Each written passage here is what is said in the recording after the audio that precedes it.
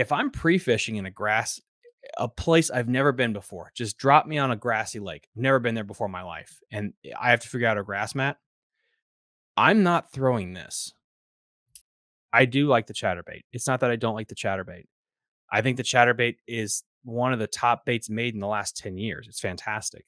When I go to ponds, when I go to places that aren't heavily pressured, the chatterbait, and I'm dealing with grass, of course, the chatterbait is one of the first baits I throw. The thing with the lipless, again, is the fact that I don't think it gets fished as much. If I had to pick the two, I think fish get turned off the chatterbait first before they get turned off the lipless.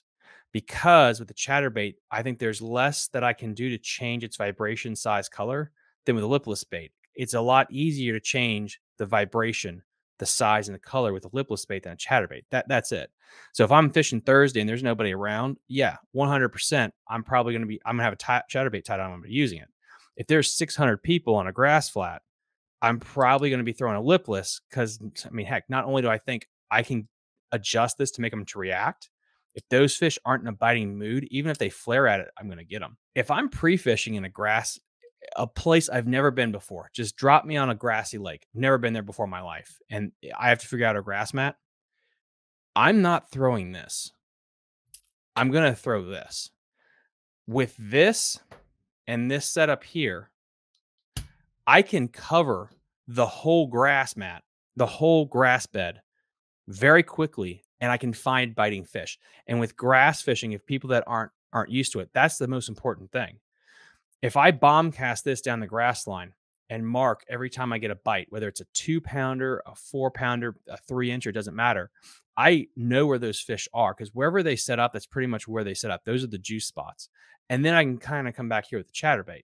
But what's nice with throwing this finesse bait, and one of my key spots I found in the Potomac a couple of years ago, I was throwing this little guy like this, just going down the bank, and I caught 2 dinks. I just caught 2 dinks. It was like late afternoon. I caught 2 dinks in a little part of the grass. It was submerged vegetation, but I caught 2 dinks on this thing here.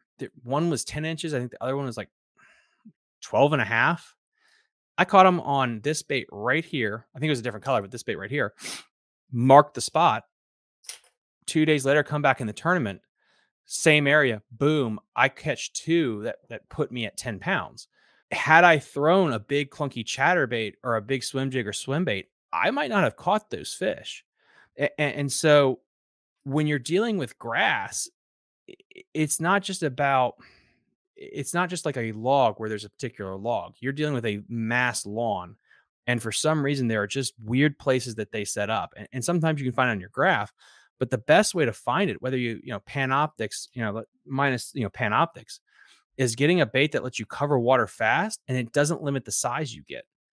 If you have a bait that's big, you would think if I'm throwing an 8-inch Huddleston in a grass bed, okay, cool, I'm going to find where the big ones live, but they might not be set up there. They might not even want to eat that. If you throw this bait here and you catch a dink that's on the juice for some reason, you know where that juice is from now on. And so that's again why like a lipless bait is a fantastic search tool. Even if you're not going to use it as your tournament arsenal, if you have to pre-fish in a grassy area, this thing is going to let you cover water quickly and find those key areas. So, I hope that helped, guys.